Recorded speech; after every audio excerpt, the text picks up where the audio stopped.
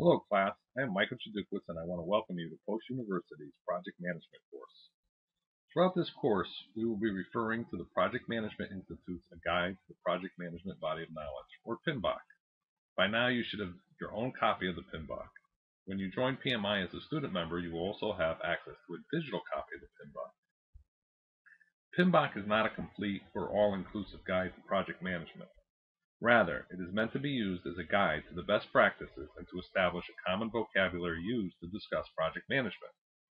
The course will use lectures, videos, articles, and case studies to explore specific project management methodologies. As you read the PMBOK, keep in mind you are learning a new language.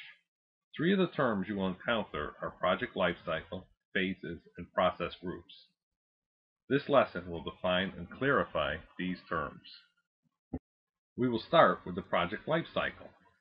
The project lifecycle provides a basic framework for managing all projects, regardless of the specific work involved. All projects can be mapped to the following lifecycle structure: starting the project, organizing and preparing, carrying out the work, closing the project. All projects must have a starting point. An important concept regarding the life cycle of a project is the degree of cost and of staffing associated with the project over the time frame of the project. As the diagram depicts, when the project starts, the cost and staffing are low. As we proceed with starting the project, both cost and staffing increase. Not all projects make it past this stage of the life cycle. In the course of starting a project, the stakeholders may decide the project is too costly, risky, or simply does not fit into the overall goals of their organization. The next stage of the life cycle is the organizing and planning stage. During this stage of the life cycle, cost and staffing undergo a precipitous increase. A manufacturer may spend thousands of dollars designing a new product only to discover the project's cost exceeds their expectations or the competition releases a better product. Costs are very difficult to determine during the starting stage of the project life cycle. Stakeholders may not be fully aware of all the resources, such as cost and time, needed to complete the project until detailed information is developed in the organizing and preparing stage of the project life cycle. After the organizing and preparing stage, the work begins. The majority of a project's costs and staffing are associated with this stage of the project life cycle. However, both begin to subside as the work progresses. An obvious but often overlooked and neglected stage of a product's life cycle is closing the project. Both cost and staffing experience a precipitous decrease during this stage of the project's life cycle. The project is now complete. All projects which are executed to completion fit into this basic life cycle structure: starting the project, organizing and preparing, performing the work, and closing the project. Stages of a project's life cycle should not be confused with the phases of a project. Phasing is the division of a project into smaller segments to ease the management of the project or to facilitate scheduling issues. Here are a few examples that may clarify this point. IT projects are often divided into three phases: wiring, hardware, and software. In essence, each phase is treated as a separate project. The reason for this is typically each of these phases is carried out by a specialized group of vendors.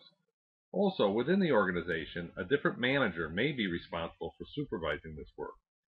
For example, wiring is the responsibility of the facilities department.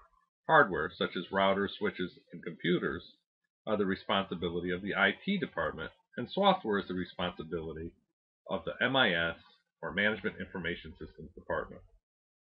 Phasing may also be implemented for scheduling issues. Perhaps the organization wants to spread the cost of the project out over 3 fiscal quarters or even 3 fiscal years. Likewise, a community service organization may want to implement a new after-school program. They decide to execute the project in 3 phases: fundraising, training, and implementation. The primary reason for this division is because of the uncertainty of when the funds will be available and when training can be completed. Fundraising can begin immediately. As soon as enough money is raised, some training can begin. As more money is raised, more training can be accomplished. Once the fundraisers meet their objectives, the implementation can begin. The last example is a new manufacturing facility. The project has 2 phases: building and equipment.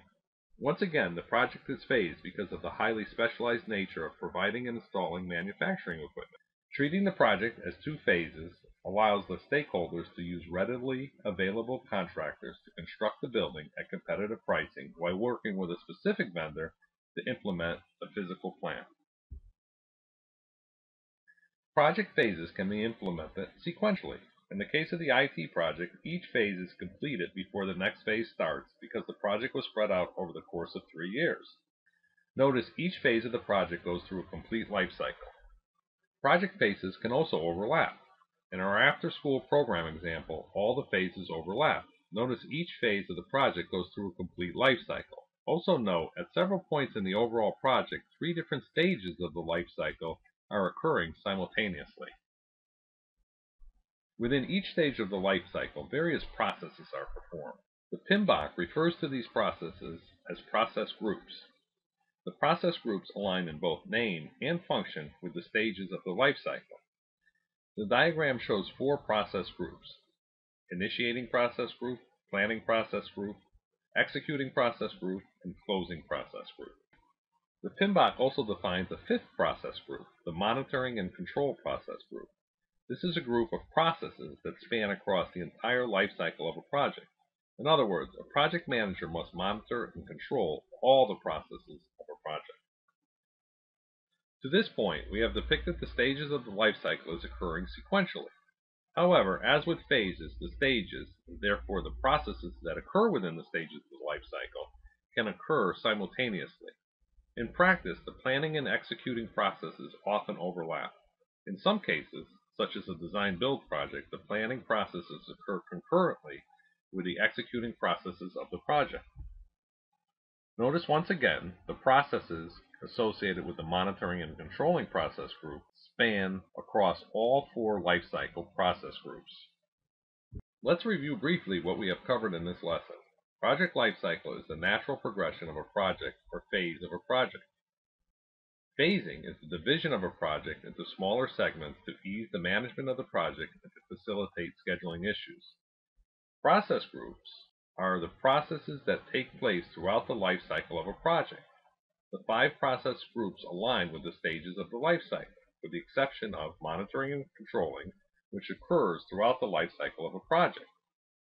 We will discuss these concepts, especially the process groups and the processes that take place within each group, in more depth as the course progresses. At this point, our objective is to understand the vocabulary used by project managers using the PMBOK as a guide. I hope you enjoyed today's lesson. If you have any questions or comments, please feel free to post them on the discussion board. I look forward to getting to know you and learn with you.